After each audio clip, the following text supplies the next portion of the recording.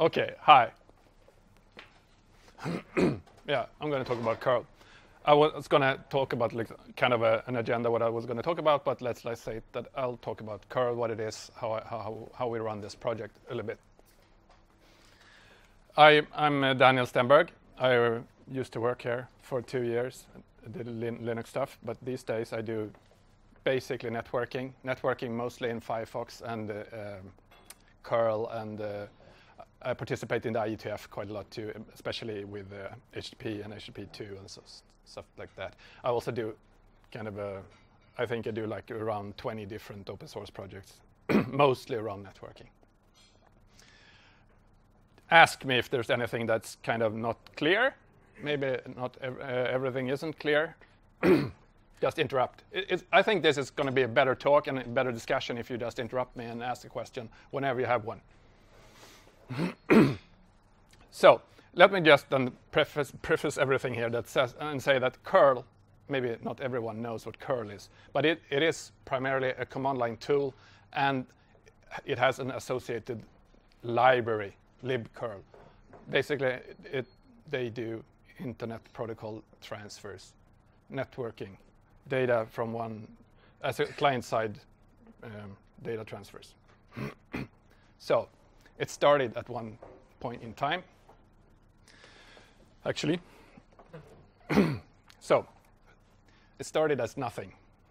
That's how projects start. There were, of course, a lot of building blocks in the world, and you all know this, how you do software stuff. And it's kind of interesting, I think, that at the same year this movie was made, 1996, I started on my project, which actually was a project that I kind of I found online. I was going to make a little tool that just downloaded HTTP. So I created HTTP GET late 1996, the Independence Day. No, but then I was making an IRC bot at the time, and I wanted to do real-time currency translations, and I found a site online that published currency rates, so really fancy exchange rate, blah, blah, blah. So I fetched HTTP every day. But then I found another currency site that was using Gopher.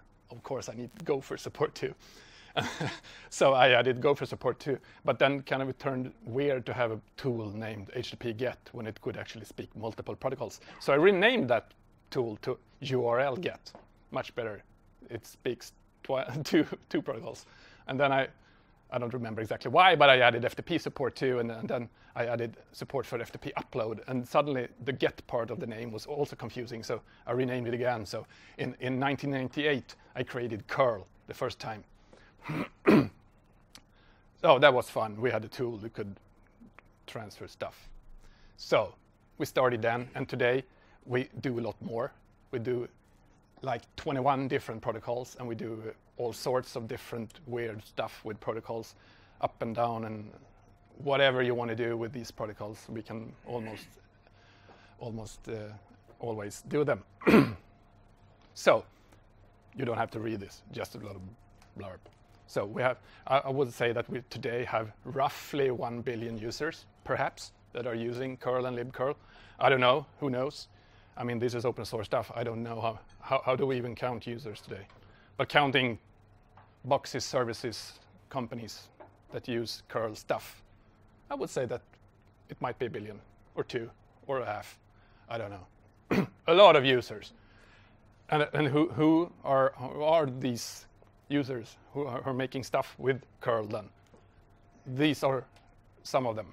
These are like 220 companies that are all using curl based. They're all doing products or services using curl in commercial surroundings. I would say most of them do products. Some of them are services.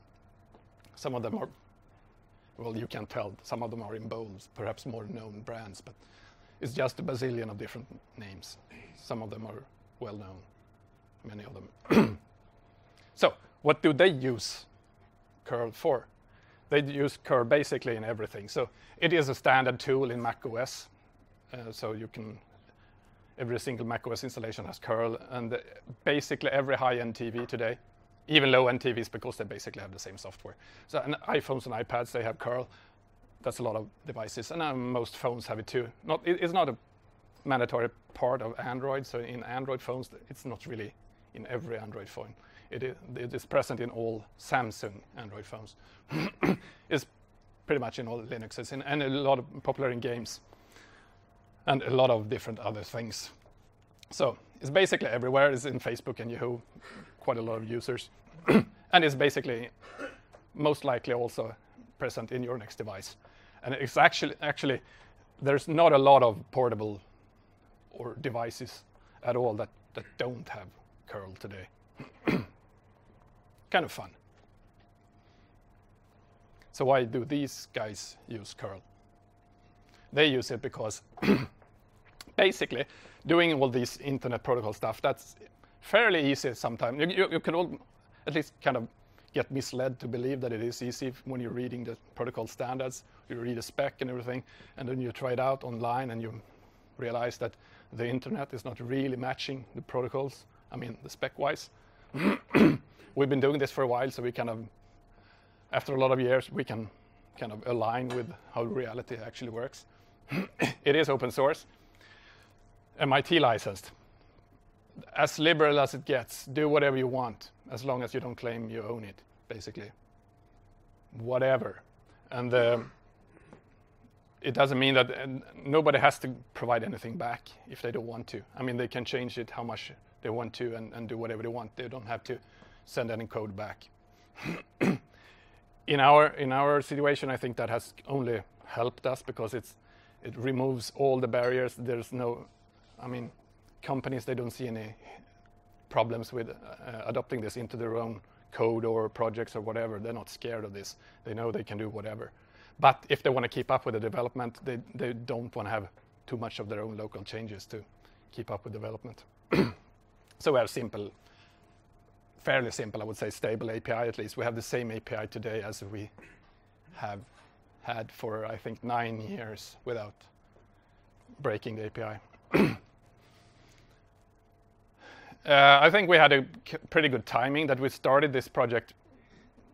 I mean, I started in '96, but it became a library around 2000, I believe, which was a bit kind of early enough to actually find a lot of users. So there wasn't that many good networking and HTTP libraries around to choose from. We're doing it in plain C, of course, because, as you know, plain C is the most portable language there is. So we basically have curl and libcurl on whatever operating system you can think of, except the one you think of, because we require fairly good amount of POSIX compliance to actually run it. Yeah. We support 11 different TLS backends. That's kind of a fine detail that causes us a lot of pain. Basically, we have a lot of different. You can build libcurl and you can craft it pretty much for your own needs. So you can. That is what all these device manufacturers like. They can build it for their own purpose. Remove the stuff they don't want, and they can use the TLS library they like and whatever, and support the protocols they really need in their device. One doubt, if it was like GPL2 instead of MIT, do you think it is? If it had been GPL instead of MIT. I started out in my early days with GPL, and it hit me really hard. I mean, it didn't hit me, and nobody hurt me, but I got a lot of questions from companies who don't like GPL. They basically said that, oh, I wish you'd use another license because then we could have used it. So I actually started GPL back in the days and then actually switched to MPL, which I thought was more like halfway, a little copyleft license thing. And but then it kind of turned the other way around, that MPL is not GPL compliant. So GPL programs couldn't use it. So then I switched again to MIT.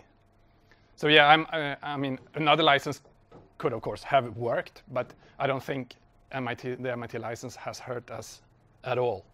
So I don't think we have it hasn't been any problem.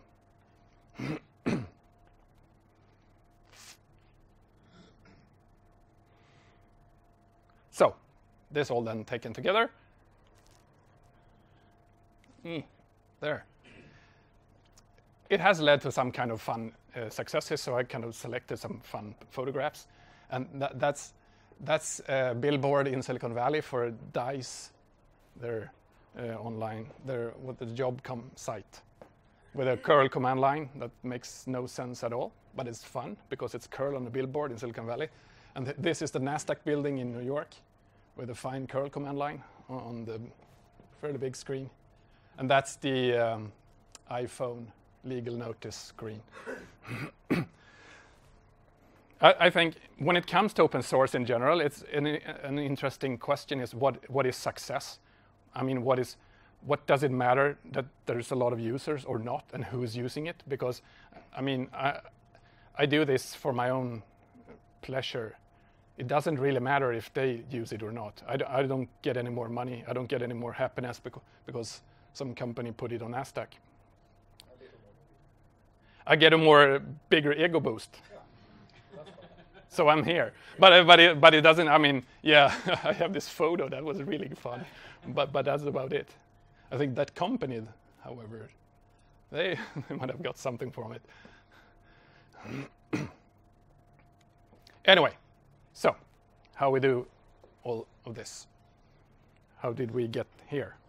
The tiny little curl project is actually, well, we do this curl command line tool, and there's a library.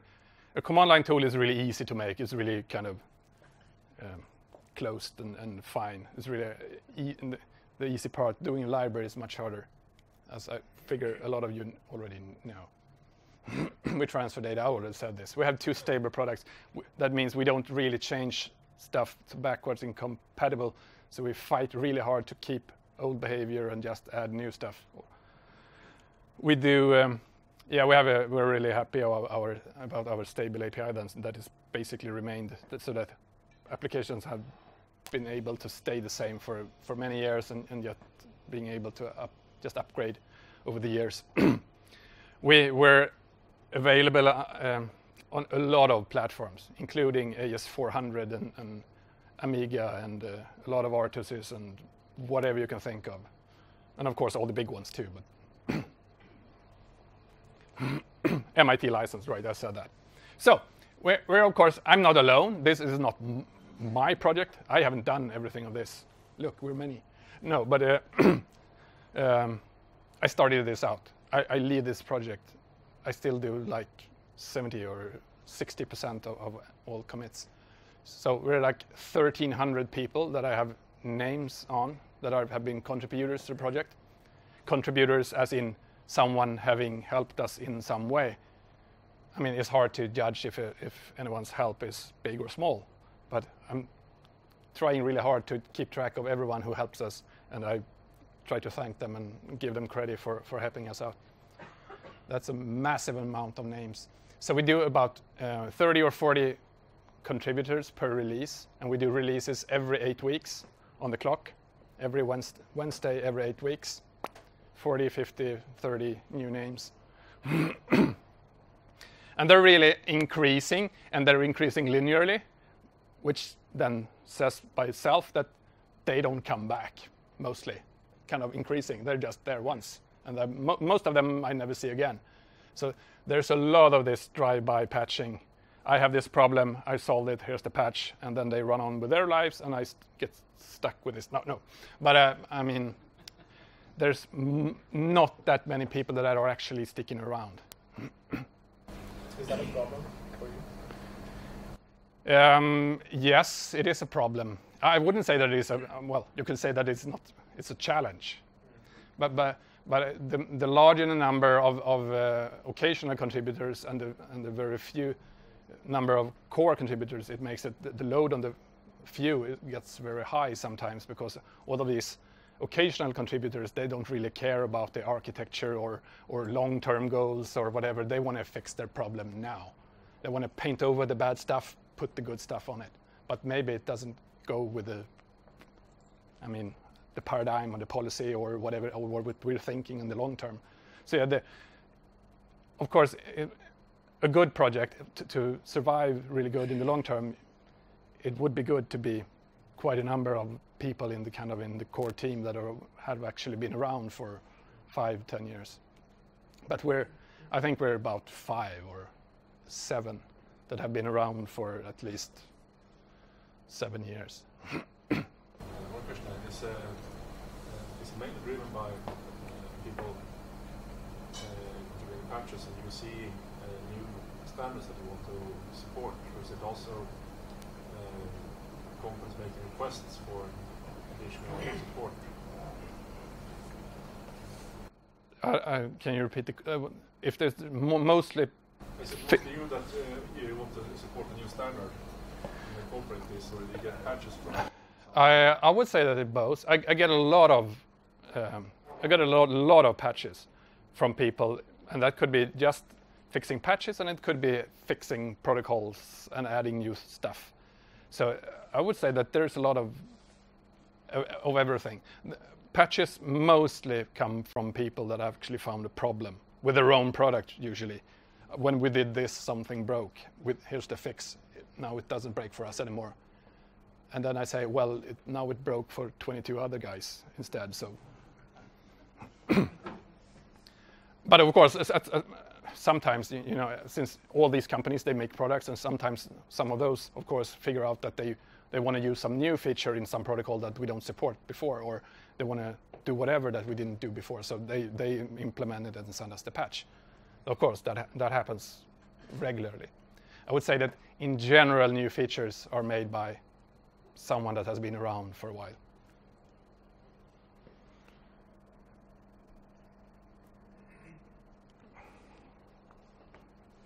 We're all volunteers, right?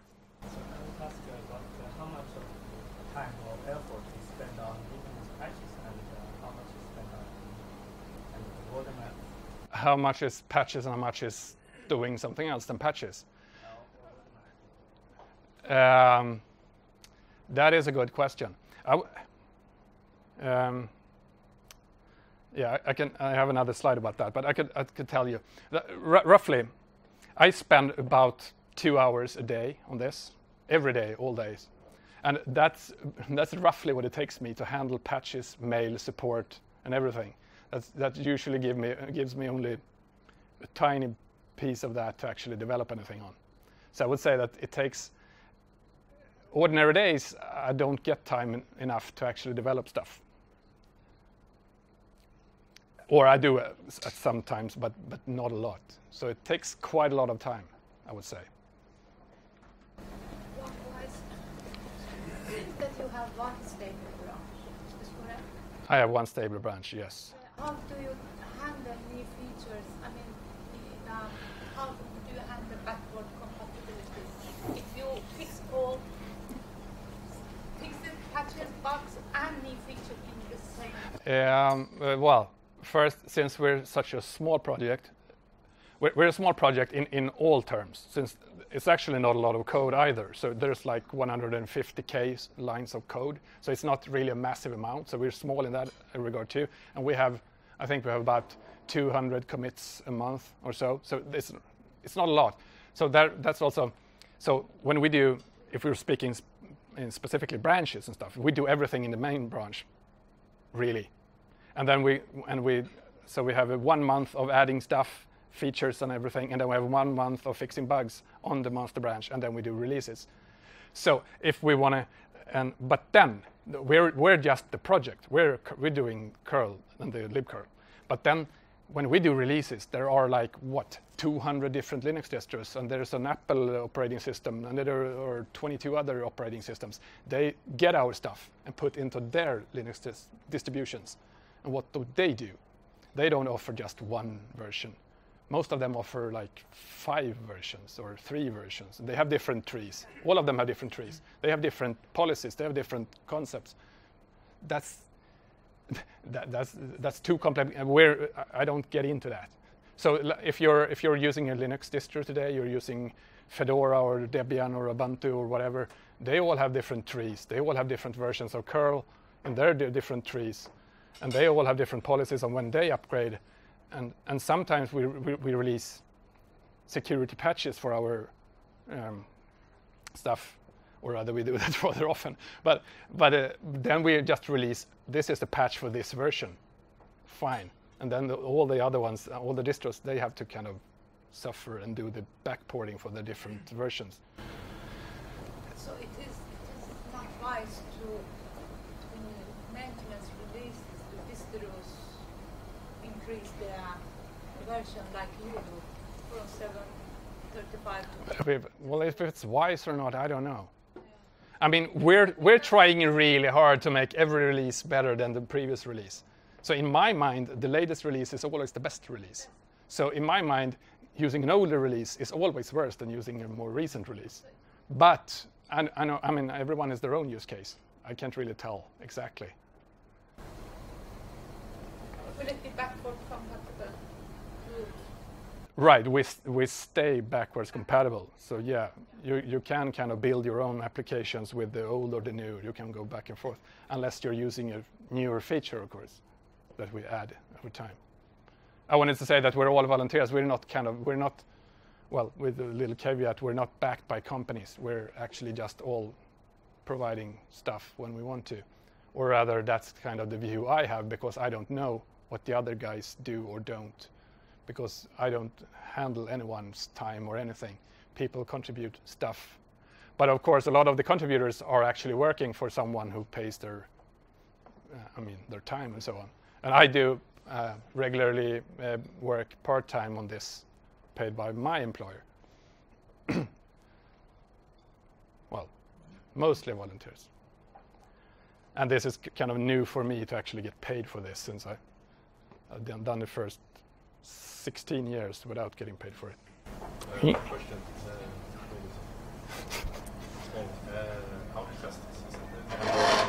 Lots of standards and lots of variants of standards and stuff. Do you have some kind of kernel version, or you? Yeah, we have a rather.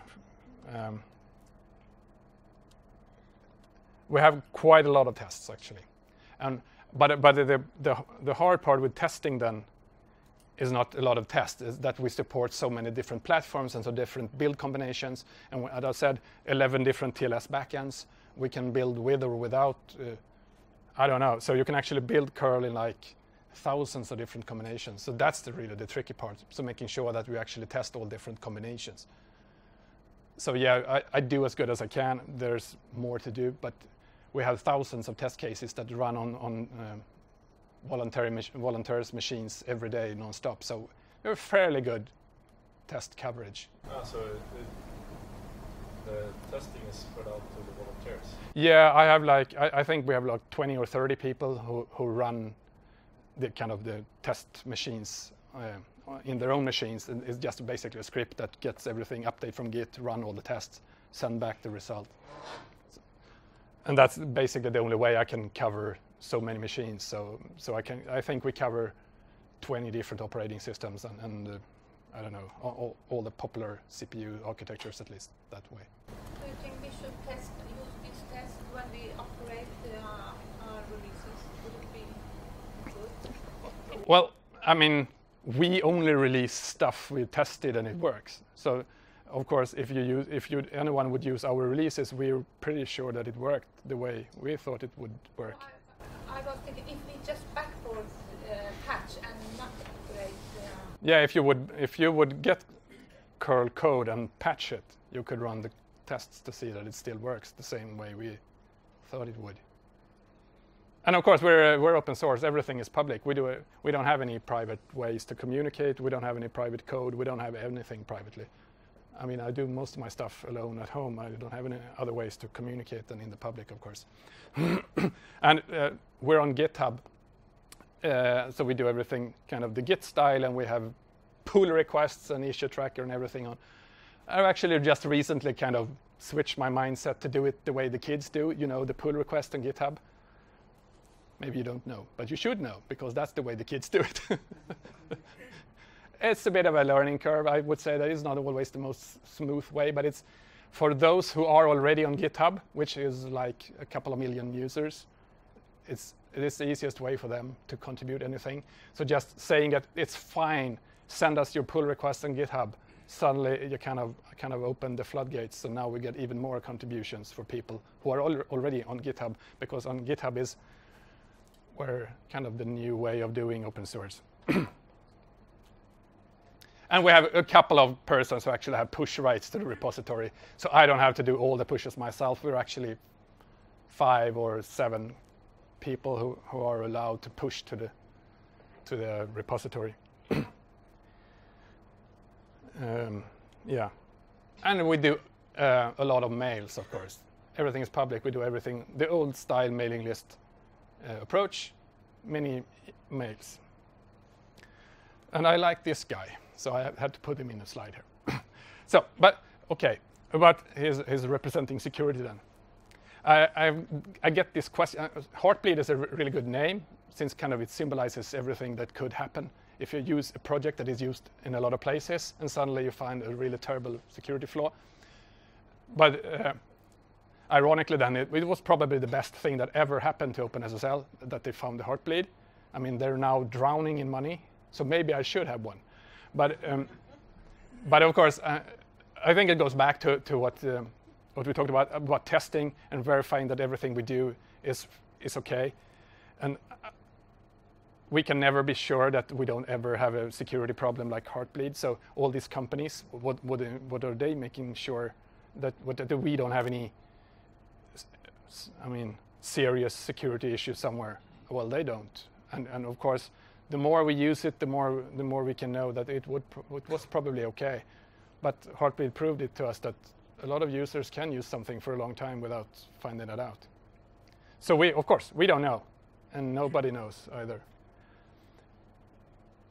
I do my very best to making sure that we don't have any Heartbleeds. I mean, static code analyzers and whatnot to find out problems. But that's of course a job that never ends. and then the fun part, of course. This isn't really related to open source in any way, or curl isn't specific in any way. Users, some of those big companies that are using curl, they contact me privately and ask about all those lawyer legal things about patents and rights and who owns this and blah blah blah. And of course, I'm being honest and saying that it's open source. Everything is there. You use it if you want to. But then we have this patent stuff that we're kind of fortunate to not be affected by so much in Sweden. So I don't know. I do know that there are a couple of especially American companies that have been sued for technologies used in curl. So maybe there are some issues, but it's not really curl related because you couldn't do it any other way. We're just using stuff, basically the documented the protocol internet way. But of course, someone has patented something or claim they have. I know that one particular case for I think 4 or 5 years ago, it was there's a company, and they're always filing these suits in the same state in eastern Texas. There's a company that have a patent on resuming download. So you're basically not allowed to check how much have you already transferred and then ask for the rest of it. Curl can do that. Patent violation.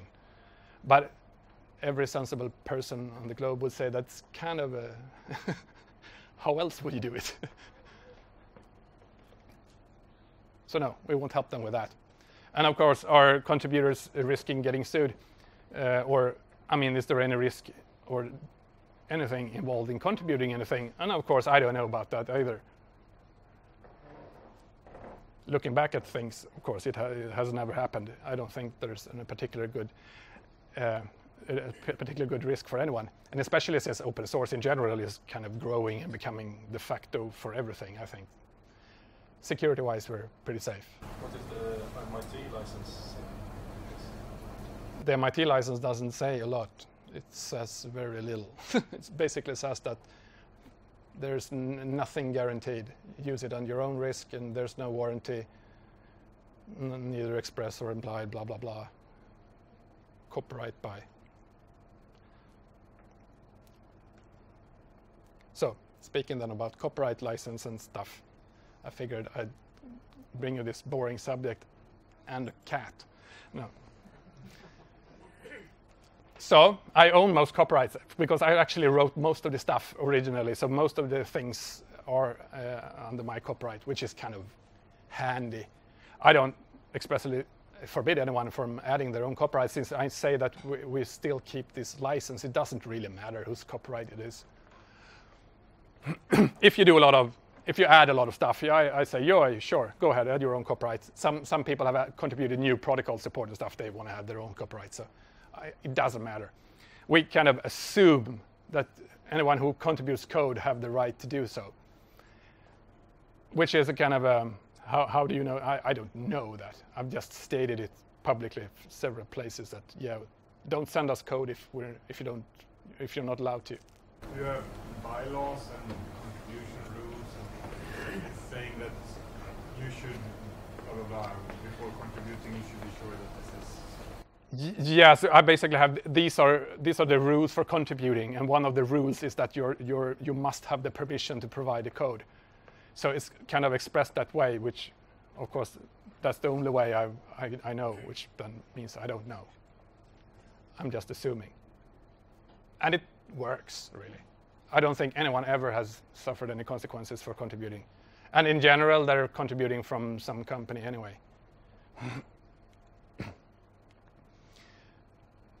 Yeah, we don't have any trademarks, and there's a trademark for cURL. I don't know really how they handle that. cURL is a programming language, cURL.com. They filed a trademark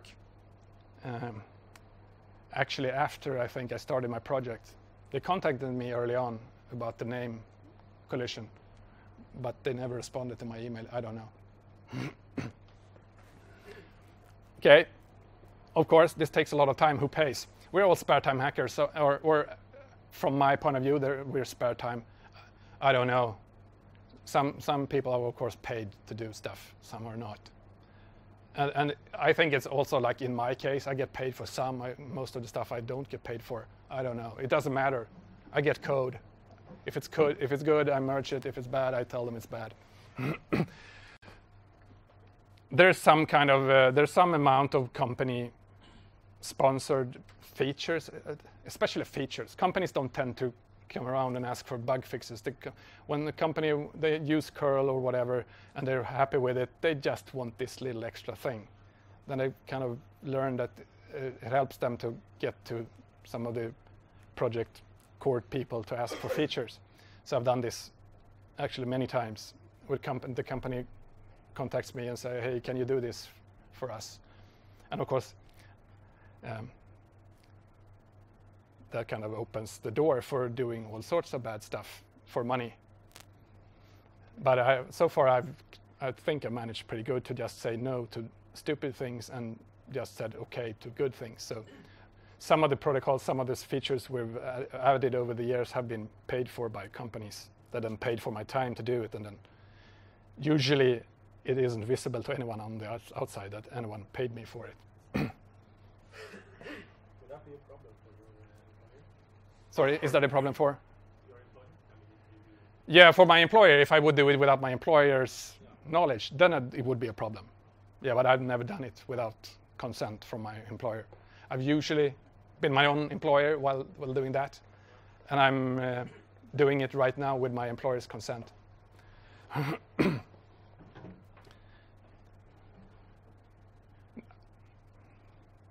Right, that was kind of what I said. So I just wanted to mention then what all this means for me, like kind of we kind of addressed that a little bit, as I mentioned it before. This is kind of my primary hobby. This is what I like to do. So I spend 2 hours on this every day, basically, since about 98 or so. I don't know. I don't count. I've been paid part-time. So I spend, I don't count now either, so I don't know how much time I spend on it on work time or either. It doesn't matter. But it kind of equals out to a lot of hours and a lot of commits and a lot of emails over the years. But, I mean, of course, it's many years, so of course it becomes a lot of stuff. I was going to ask you what motivates you to work 2 hours a day on this without getting paid, but you already said it that it's your hobby. But why did you suddenly get paid for this by Mozilla? Why are they paying me for doing this when I was already doing it? That's a good question. But you started Well, I started to work for Mozilla, but part of my work contract with Mozilla is that they pay me for, or I am allowed to spend a certain amount of my work hours on curl. But that's kind of that's because Mozilla is a foundation, and in it they have a kind of guidelines what their purpose is, and the purpose is to improve internet and for internet for users. And from a Mozilla point of view, that kind of matches what I'm doing with curl. So they think it's kind of it's good for internet and everything, that kind of a altruistic motive, and I'm fine with that. So they said, would you like to do that? And I said, yeah, cool. Yeah, well, then go ahead. So yeah, I would have done it. I would have continued the way I did it before anyway. So it didn't really, I mean, it gave me more time. And of course, I appreciate that. So why do I do it? I kind of like doing it. I mean, as you saw, those billboards and the NASDAQ building, it's a really good ego boost. And especially having reached a certain level of users and everything, it kind of feels good. And then it feels bad when I find something wrong with it and bugs and everything. And I figure out new features that people want. And I like doing it. And I like internet stuff. And yeah, it's just fun. I enjoy it. It's just fun stuff. So I keep on doing it. It's not harder than that, actually. So, future. I get this question. Sorry. What happens if you don't find fun? Sorry, if I decide it's not fun and it gets if I decide that it gets boring, yeah, and I figure that is kind of a, I mean, that might happen at some point in time. Then I just give up and go home. I mean, the code is all there, and I think that is kind of an interesting effect with it being all open source. Everything is there. There's no hidden things anywhere, so anyone is free to take on where I leave it, if I leave it. Like most open source, I can just go ahead, do whatever you want. But aren't you also like contributing to your own brand? Yes, I do. Yeah, but that's why I'm here, right? Yeah. So of course I'm contributing to my own brand, but that's like saying, yeah, you do that when you're playing golf too, or whatever. So of course, I mean, whatever you do in life, you contribute to your own brand. Yeah, but I mean, you make a living of doing similar stuff, and you might not have the job you have today if you were not. No, I'm convinced that this has absolutely helped me put me on where I am today. Of course, yeah. Do you have a final goal or curl? A final goal? Yeah. No, I do not. Do you find some competition from wget? Yes, I do. I kind of like this kind of. The wget is a command line tool that is quite similar to curl, at least in some aspects. And I get a lot of questions about why use curl when I can use wget. And wget is slightly older. It's kind of more established. At least it was more established than curl. At least in curl distributions and so on. So as a command line tool, I would say that wget is slightly more kind of known, popular, and used than curl. So I get a lot of questions about comparisons, wget or curl. One of my favorite comparisons is that wget is easier because you can type it all with the left hand on the keyboard. And with curl, you kind of is no. But I also kind of encourage this competition because I think it's fun, and I also actually participate in the wget project. So, and I like the maintainers there too. So, it's fun to poke on them. Why use curl instead of wget? Well, I don't. If don't, I mean, why switch? If you're happy with one, don't switch. But I mean, you would use one or the other because you would use the correct tool for the job. If both are fine, then use the one you prefer. I don't mind. I don't care. They're really different in a lot of ways, but they have a small overlap, and that overlap is what people tend to focus on. And I would say that sometimes in that overlap, wget is the correct answer.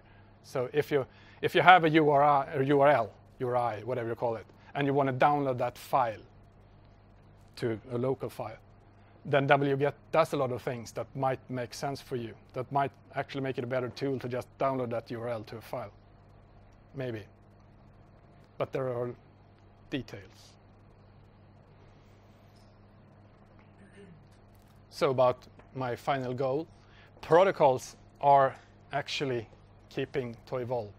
I mean, I would say that internet protocols and transfers in general are not settling down. It's actually going faster. So everything is changing all the time. I mentioned a lot of protocols over there, and some of them, of course, are dead, like Gopher or other weird protocols that aren't going to go anywhere.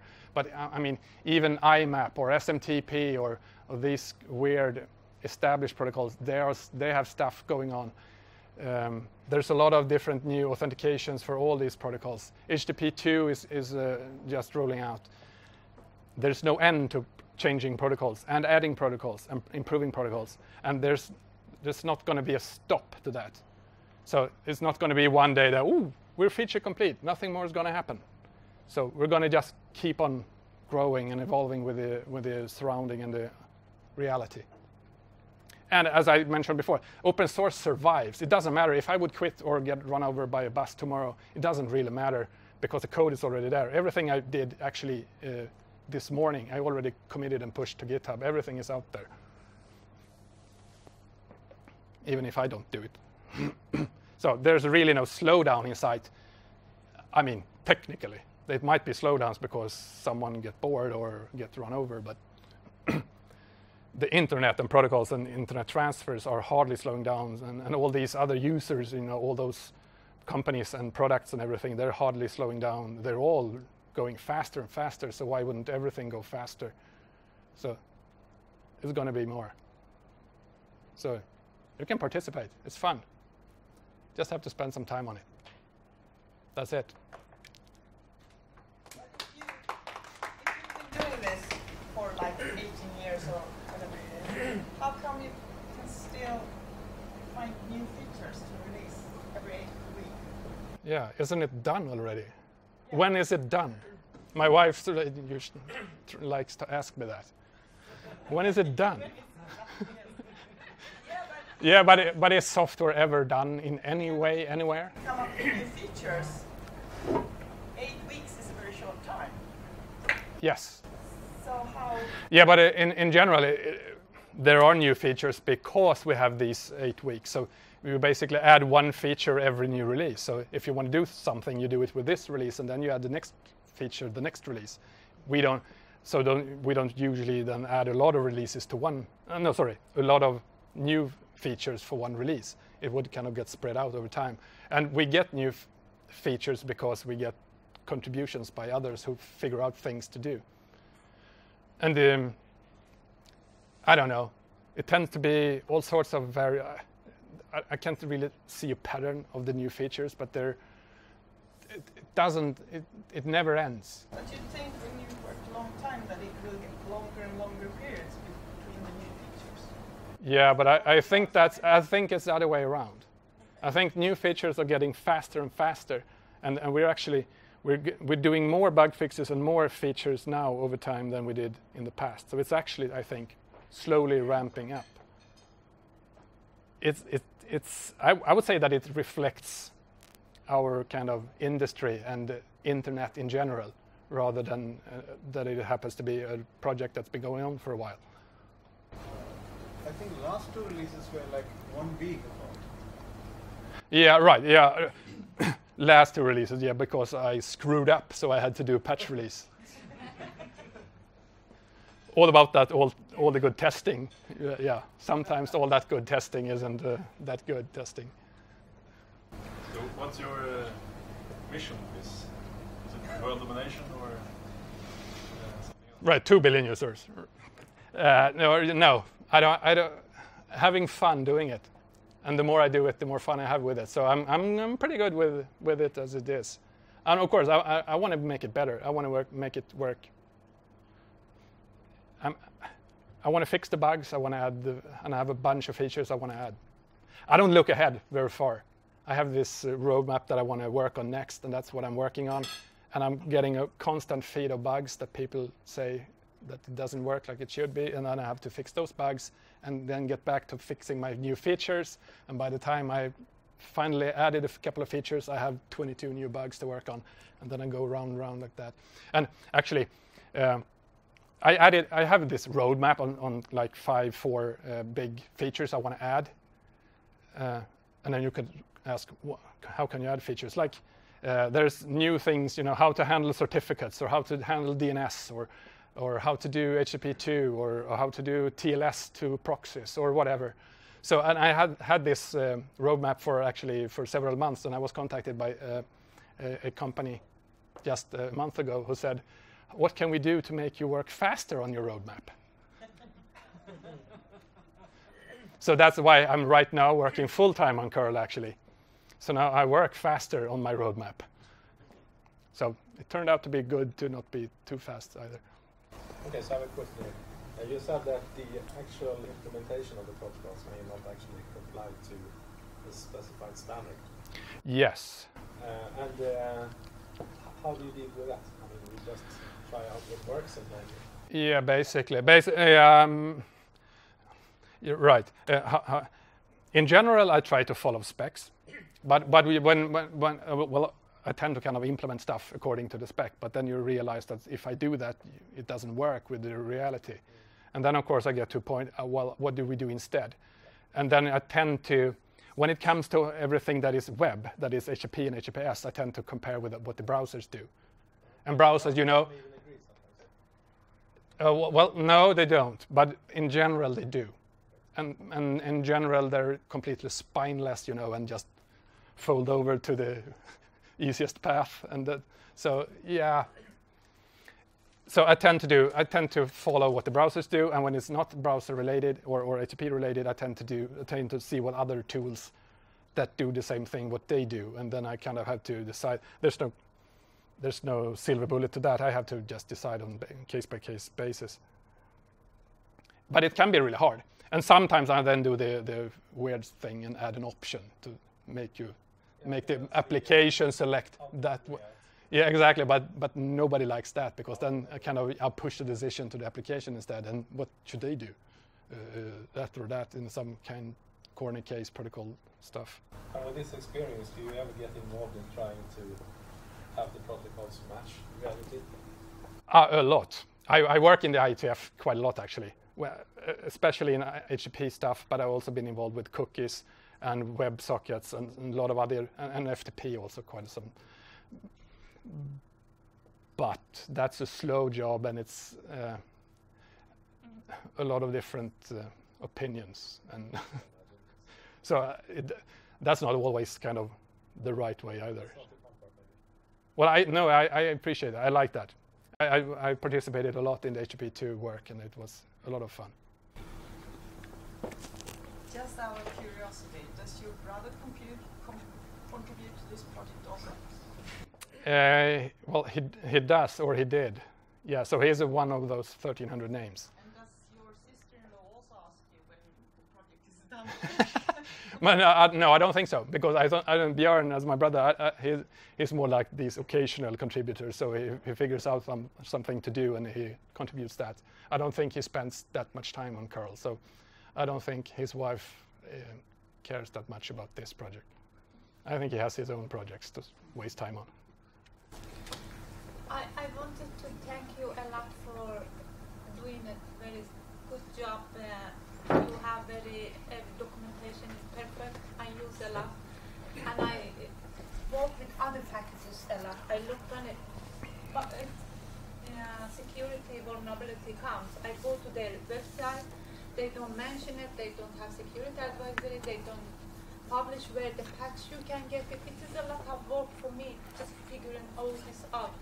But when it is cURL, I can go to your security advisory. I can read the CVs. I can read a lot of information, and also it says where the patch is located. Yeah, we spend a lot of time on that. And as I said, when I said I spend a lot of time on cURL, a lot of time is of course not on code but on stuff like that, documentation or website or infrastructure or whatever. And I mean, documentation is really hard, as you all know. And the more documentation you add, the worse it gets for those who actually want to find that little piece of documentation that is in everything.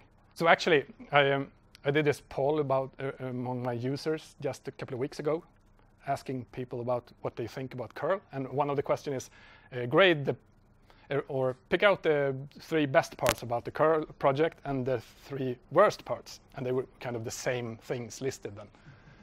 And documentation kind of ranked high on both lists. So actually, it is a double-edged sword, actually. How do you do? A lot of documentation is not necessarily good because it makes it really hard to find, too. So it's really, I mean, you want a lot of good documentation, but you also want to make sure that you can actually find what you're searching for. So it's really hard. It's hard to satisfy everyone, of course. I haven't been very looking at as a user, but as a distro which are interested in your security patches, it is very easy to find information about I could mention vulnerability and where to get the patch. My favorite write-in comment in the survey to my users: get rid of that retina burning blue on the web page. That kind of, they don't like my web design skills. And that's the worst problem. And then you're in good shape. I would say that user's worst problem, I would say.